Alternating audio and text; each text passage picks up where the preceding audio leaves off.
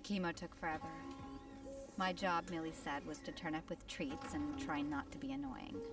So, Jess, you're in charge of these. Recycled vomit bowls. Well, we won't need those because I took my meds.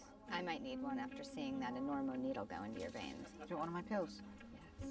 Girls, we're not at Glastonbury. You can't just swap pills. Oh, you spoil sport. Yeah, well, look, anti-nausea tablets work for 80% of patients. But just in case Milly's in the special 20%. Hey, highly technical equipment. Thank you. Good. Keep an eye on her. Thank you, Sam. Ooh, nice hat.